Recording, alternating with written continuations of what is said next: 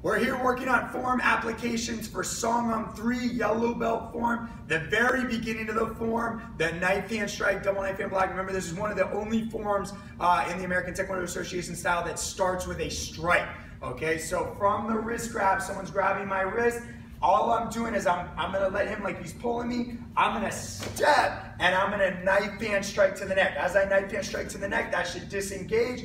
Then they're swinging at me, I'm blocking, I step back, front kick to the groin, round kick to the leg as I go. So one more time.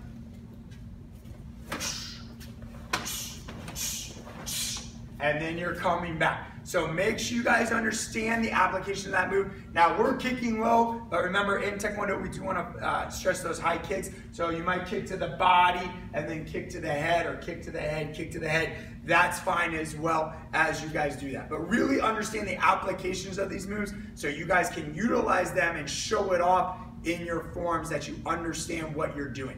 Good luck with that, train hard, and remember, become better than you are today.